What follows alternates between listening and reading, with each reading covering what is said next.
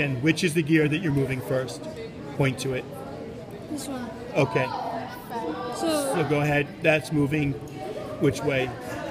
This one's moving clockwise. Clockwise. What's the second one doing? Counterclockwise. What's the third one doing? Third one is moving counterclockwise. No. If that first one's moving clockwise.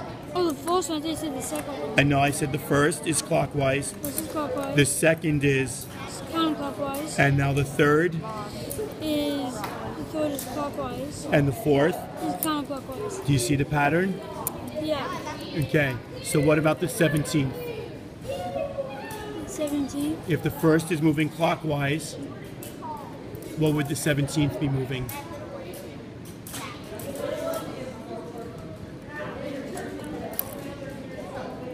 Moving clockwise.